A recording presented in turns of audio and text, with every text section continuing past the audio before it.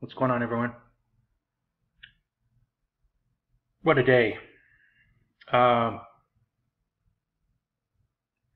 a dollar on a 60-minute chart. And you can see that whipsaw on a daily chart. You can see that nasty candle right there. You can see it break that down. Bearish retrace. Now it's breaking previous lows.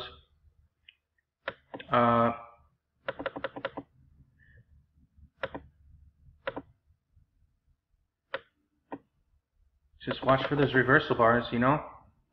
Now you can see very clearly that that whipsaw. More like a breakdown, bearish retracement, and extension, exhaustion. And then it tried to get back up there one more time, right? And made a lower high. Broke down. Now below the EMA 8. And you can see what's forming on the weekly, which signals maybe a lot more damage is about to come about. So maybe the pump and dump is in. Not sure. We got a couple more days to see what's going to happen with this, but we need a weekly close, and then we need a weekly open confirmation close. So I'll give it 2 weeks before we know what this is going on, but there you go. That is nasty. Whipsawed and reversal bar all in one. Little thrust towards the top there. Let's keep this to dailies until we get closer to the weekend. So fully bearish retracement now. And on a lower high with the whipsaw. Let's get this straight. There you go. See what happens with this, but it looks like another bearish retracement. We do have the cross, and it is very top heavy on the long-term charts.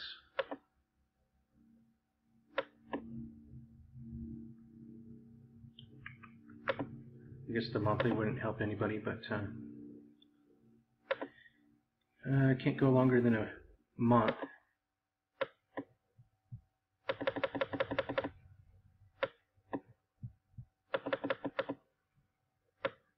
Another paid subscription I need.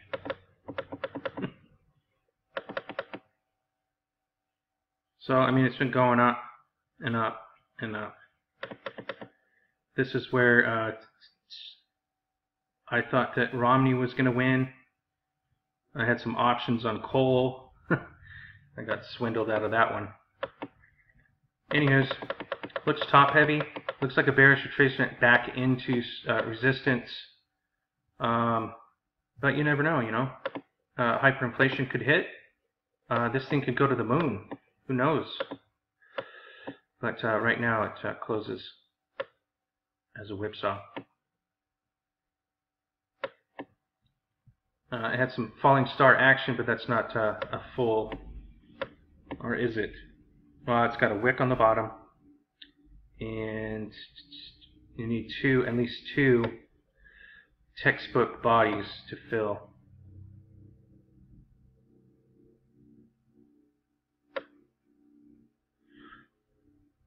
Falling star action, but not quite. We do have the whipsaw though. See what happens in the next 4 hours. Dow Jones. Same thing. Bearish retracement. We got the cross.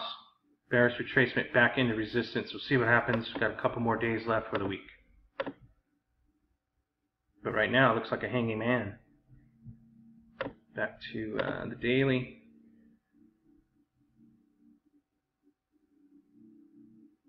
You got some support down here, so even if it wants to come down and gather its legs, who knows what's going to happen. But you can see since the election and now the rounding top crossover, I would watch out below.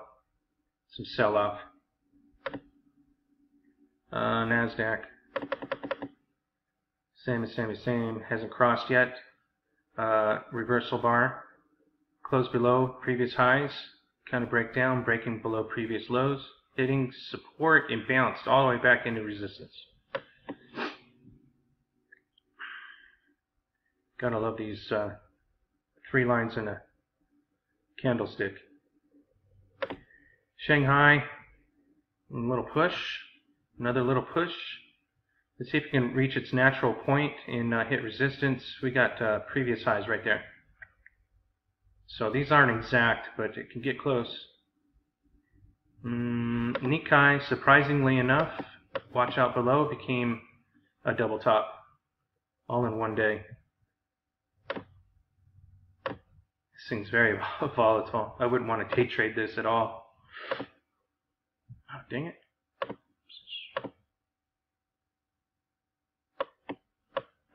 So it came all the way back down, stretched to the limits. You know, that rubber band stretched to all the way back, and it's flaying all the way and made a double top. It is closing on its highs. Who knows? We do have a cross here, and it's closing now above. So the momentum could have changed overnight. Let's see. On a weekly, it looks like a breakout. But we are at a double top still. So, very surprising on that. You can see, watch out below. Now we need a double top. So we'll see if it opens on the up or opens on the down. And if it opens on the down, watch it carry, because I think that's the bearish retracement double top. Hitting resistance one more time. But if it opens up, then you got to break out. So, see what happens. 10-year treasury.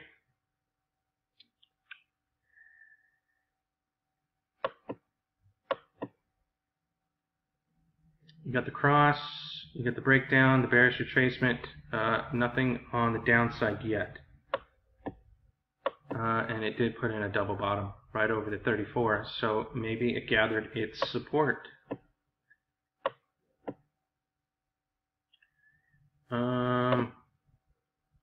Crude, not having a good time at all. Looks like having some troubles. Let's see. Let's check a look. Looks like it's coming back down into support. Looks like it's just gathering its legs. It broke out, came all the way back in, tried to do it one more time, and came all the way back in. Made a new high. So it still looks bullish, it's just gathering its legs on the throwback. Let's see what happened here. Coal. Coal looks like a nice little hammer right on a weekly chart forming.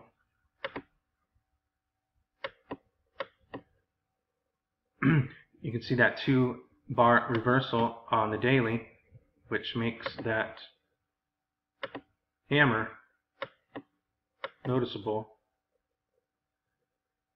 Looks like a nice stair step into support, gathered its legs. The week's not over yet, but that's a nice 2-bar pattern right off support. Had to do it. Always on a tether. Let's see if I... Okay, gold. Gold's having a hard time trying to get that daily 34 to bust. Lots of resistance going on. It's just got stuck. So,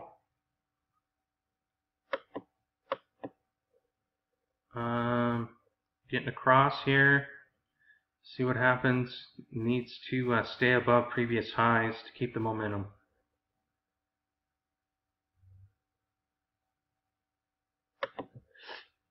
So it might not, might need a couple more weeks for this thing to break out. I'm not sure yet. But it's at support. You never know what's going to happen.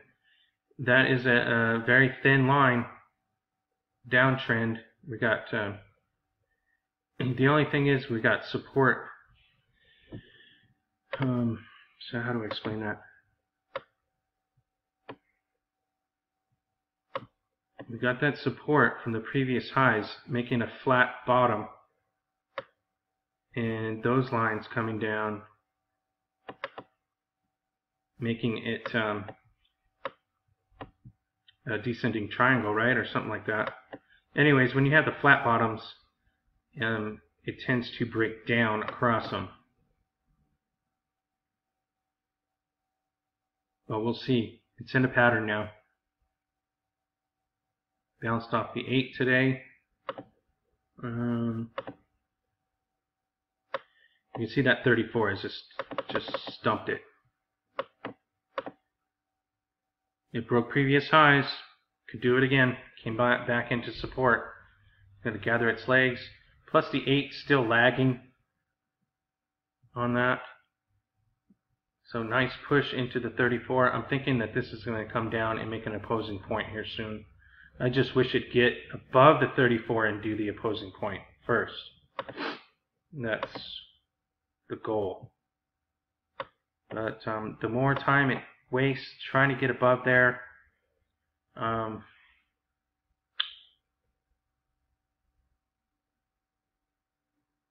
less likely it's going to happen. Silver. Silver, on the other hand, looks poised and ready to make a one shot. We got resistance at previous lows. 1730. I'd still love to get above in this area. That would be prime real estate for the next bull run. Right now it looks good. We got that hammer confirmation now. The week's not over, but looks good. I thought it was doing a flat top break today, but it came back in, making a double bottom right over the 8. Look for a flat top break. I mean, easy peasy. Can't miss it. Otherwise, you know. Let's see here.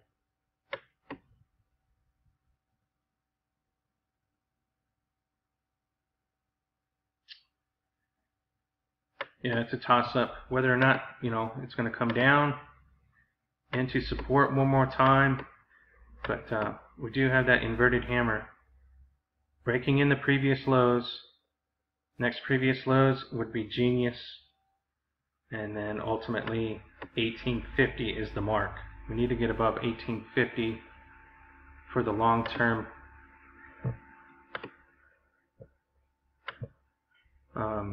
That's the, what do you call it, pivot point or ultimate support resistant line.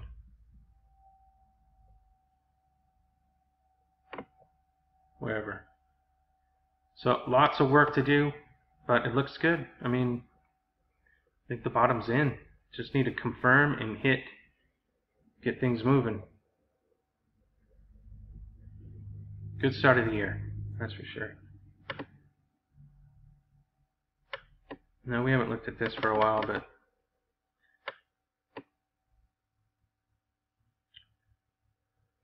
gold silver ratio looks like it's still trying to break out, making silver the better buy, but it kind of really hasn't moved.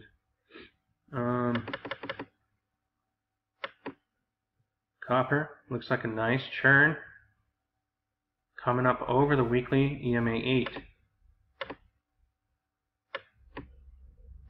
Nice. Nice inverted hammer. Nice hammer. Let's get this thing rolling with the rest of them. Looks good. I think yesterday I was either or on it. That could still be the bearish retracement, so watch out when it breaks previous lows. But otherwise, it's closing on its highs. We have a reversal bar across the 8, came back in, and then bounced more. So I'm thinking bullish now. It's just bullish tendencies. Let's go get over that 13 and 34. Get this thing running. JNUG, gonna have to call this the bare knuckle trading. But all night, well, I don't know about all night, but 3 o'clock in the morning on, it was trading. Went all the way to above 7, and then when it opened, it came all the way back at the previous open, and then all day it consolidated and came all the way back up to where it opened. And now we got this nice reversal bar right over the 34. Beautiful, beautiful, beautiful. I'm hoping it gaps and runs tomorrow. I got this set up previous low, median line, resistance. So the 8:45, 9 o'clock.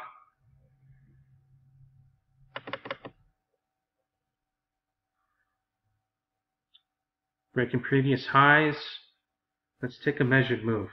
Let's call it 350 to 7.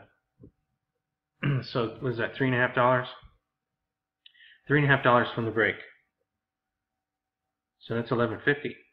No, 10.50. That'd be nice. Into previous lows. Oh, I wonder how that works out.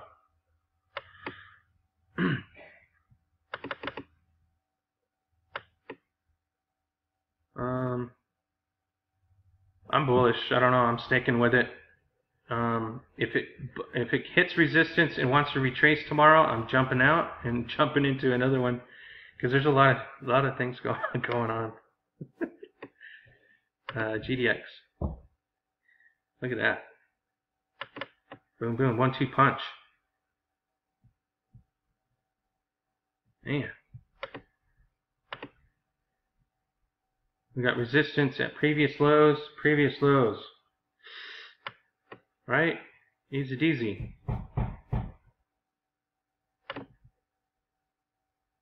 Nice. Previous lows.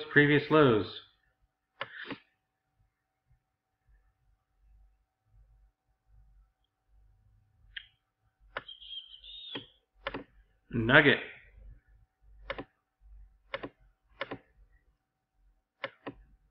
Same.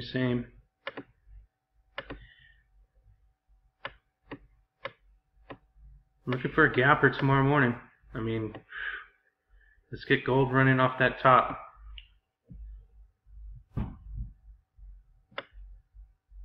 Bitcoin. Everyone's talking about Bitcoin, right? It hit resistance. And I told everyone to watch the pullback and then be ready to buy, because I just heard some funny, ironic news. The Treasury Department, responsible for all the printing, is looking for a blockchain insurance. They're looking to build a blockchain for insurance. So all of a sudden, Obama was found to be pulling off this cashless society in India with a whole bunch of foundations, like Bill Gates is like one of the big ones, Ford. You can find this online. All traces back to the IMF, but then IMF is part of the Treasury and the Federal Reserve System. All little serpent arms of the same source. So what I'm guessing is they know something that we don't. And I don't know if you ever considered buying a few Bitcoins. I mean, watch for this pullback. I mean, it could come all the way back into previous breakout. And once it does that, I mean, we already talked about the measured move. Now would be just the start of it. Which begs to figure, if gold wasn't strangled by all the paper contracts, I wonder how much that's going to be worth if things collapse. Just something to think about. Keep some physical at home. What I'm using here is just funny money, and having a great time. But they can pull the plug at any minute, seems like. I mean, if they can do that in India, who said they wouldn't do it here?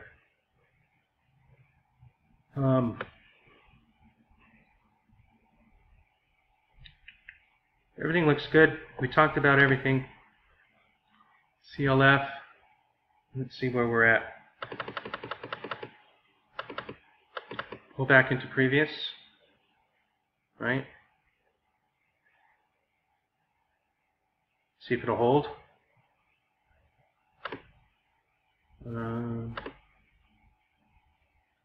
Yeah, looks like a cross above there into previous lows. See if it'll hit, and then come back, and then try again. 1, 2, 3. It's not always like that, but you like to see it work out. TGD, the churn over the daily chart, the 1-2 punch coming in.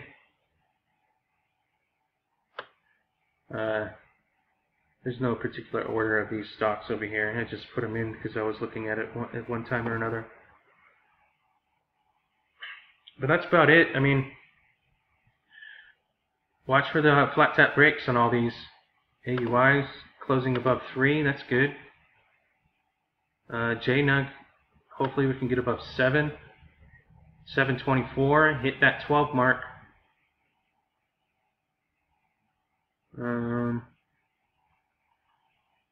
Hemp. I bought a small position in hemp at the actually I think I bought it at the break. I thought it was going to break, but it came all the way back in today or yesterday and then bounced. So I expect this thing to break out, but you know what? This a rinky-dinky little thing. I wouldn't even bother with it. It's me gambling again. But I bought into support, basically. Yeah, it looks like it's going to pop. I'm going to cross here, and then the tightness of it. So it's already popped. It came back into support. So I'm waiting for a previous high break and see, see if I can get, a double out of it. I don't know. That's another thing. I haven't seen a lot of doubles. I remember back in the day, you could catch a double no problem. Doesn't make it as much fun. URRE, uranium, bam.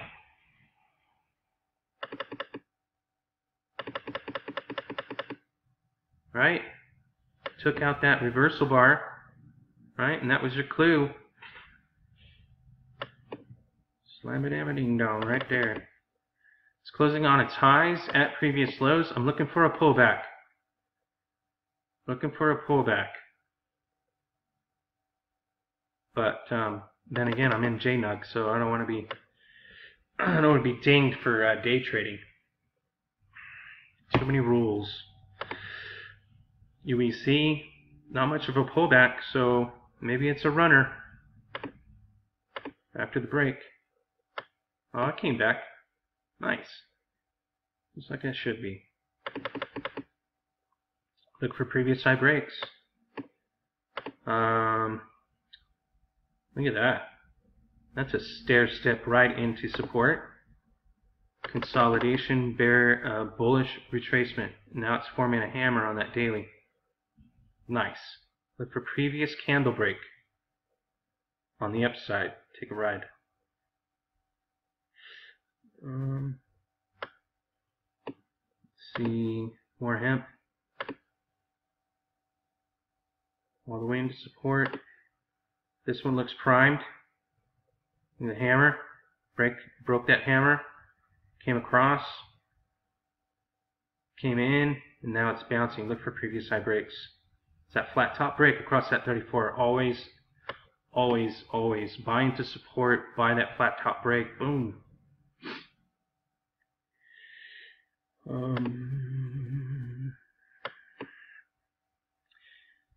Some guy calls it gibberish.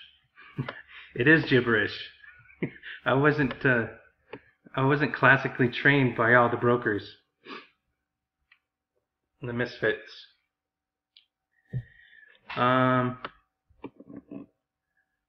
There's another one. I mean, broke outside the pattern, came back in.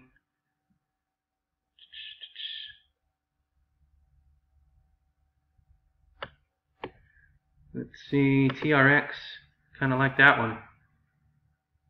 There's a lot of them. I mean, what can I say? We did an hour video on that one Monday.